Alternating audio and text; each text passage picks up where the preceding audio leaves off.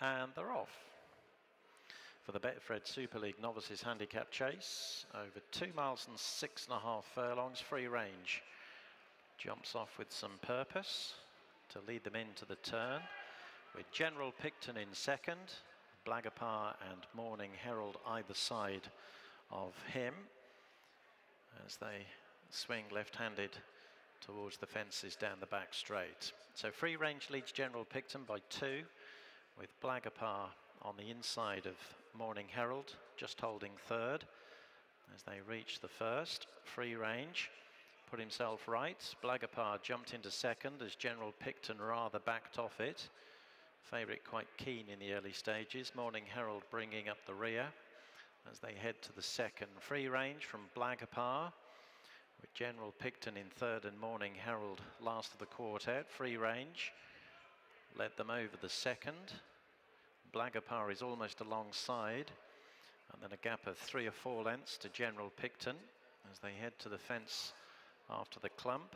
Free range has moved a couple of lengths clear of Blagapar, who jumped it well in second. No mistakes from either General Picton or Morning Herald at the rear. Over the rise between fences 3 and 4, free range pressing on, 3 in front of Blagapar, with General Picton in third, and the mare Morning Herald observing from the rear as free range comes into the wings of the fourth fence. Booted into it, Blagapar got in close. General Picton not the most convincing leap in third. Morning Herald brings up the rear. So racing left-handed coming down the hill.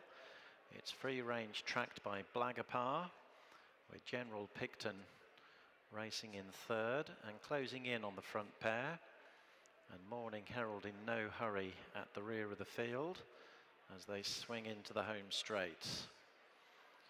Round the first in the straight, ground under repair. Now to the open ditch, jumped as fence number 5. Free range, Blagapar. General Picton with the sheepskin noseband has probably just regained second place going into the ditch, and Morning Herald was the last to clear it as they race on to fences 6 and 7. Free range, Blagapar on the inside of General Picton, Morning Herald close behind. Over the 6th, free range picked up a length and a half in front of Blagapar, with David Bassnow shaking the reins at General Picton. Doesn't look to be enjoying himself, now gets a reminder. Morning Herald travelling much more conviction, though, last of the quartet as they clear the 7th, which Blagapar made a mistake at, but was clever enough to get out of harm's way. So free range at the end of a circuit leads by nearly 2 lengths. Blagapar and General Picton. Backup sides, the market leader disputing second. With the circuit to cover, Morning Herald remains the back marker, but she's still travelling okay as free range heads off in front to the fences in the back straight, with a length and a half advantage over General Picton, with Blagapar on his inside, just in third, going over the first down the back. Blagapar again out jumps General Picton to regain second. Morning Herald just having to be chivied along now by Richard Johnson, has got a little bit outpaced and he's 5 lengths behind the other trio as they head on towards fence number 9. Free range, Blagapar, General Picton over in third, clear of Morning Herald as they head towards the penultimate fence down the back straight. Free range, and Charlie Hammond in front by just over a length to Blagapar. Now General Picton's losing ground on the leading pair and made a mistake at the fence after the clump, and the back marker remains Morning Herald. So 1 more to cross in the back straight and then 3 homeward bound. Free range from Blagapar travelling strongly in second. Hard-ridden General Picton is third, but he's lost touch with the front pair. Morning Herald is closing in on him as the driven along free range leads them over the last in the back straight, with Blagapar up sides under Sam Twiston Davies and probably just putting his head in front on landing over the 4th last. General Picton is responding to pressure. He's a couple of lengths behind the front pair, having been as far as 5 lengths behind them at one point down the back, and Morning Herald is trying to get back on terms as well as they make the descent for home with 3 to jump in the straight. Now they've got there.